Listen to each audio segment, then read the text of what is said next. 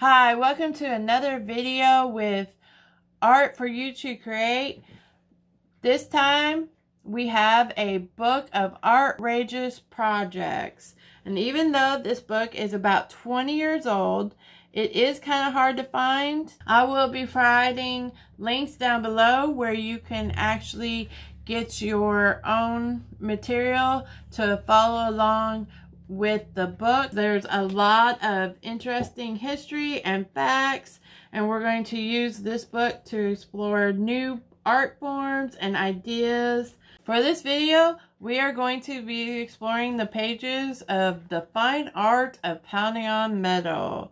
And of course, it gives you some of the history. Like back in the Stone Age, people would collect shiny nuggets of yellow from rivers. We know these nuggets as gold.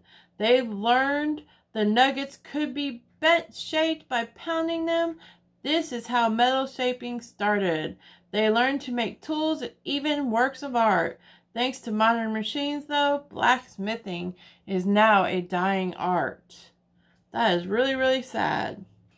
Along with the little bit of history on pounding on metal, there's also a pop quiz, which I will be answering at the end of this video. Here's the pop quiz question.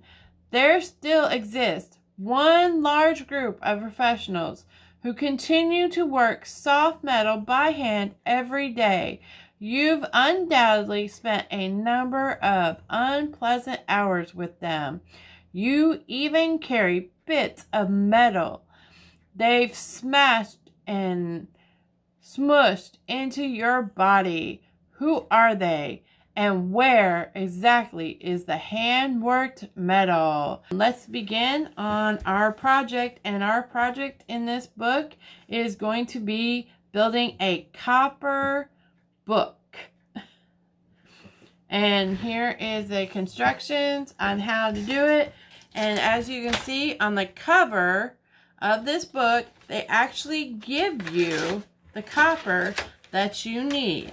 So we are going to take this out, and the material that we are going to be using to make our little copper book is some scissors, paper for pages, copper foil, a paper puncher, some string, and we are going to need our shaping tools to make the pattern in the copper, because we are going to actually be embossing the copper to make a design. The first step you're going to do is to cut a 4x7 rectangle out of the copper with a 1-inch little tab on one side.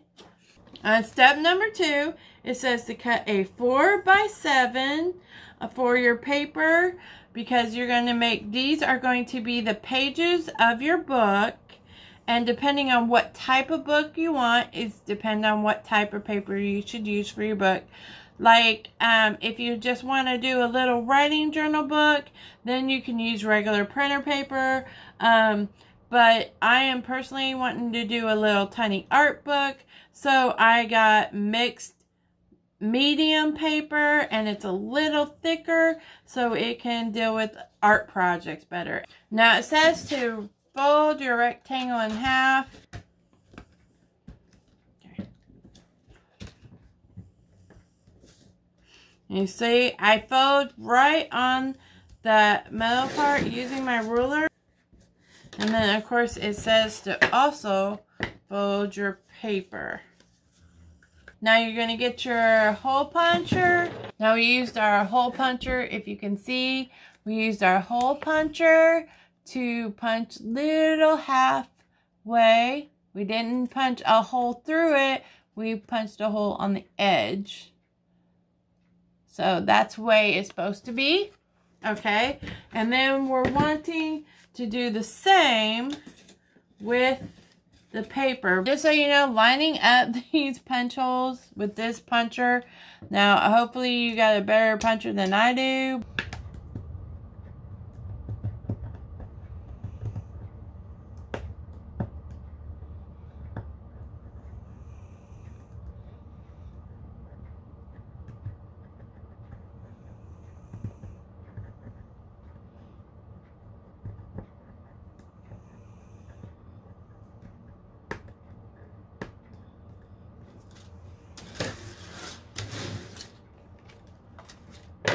After I got done making my little book, I had enough copper foil to actually make this bracelet that the book showed me how to make, and I recommend trying this out. It was a lot of fun making these two items.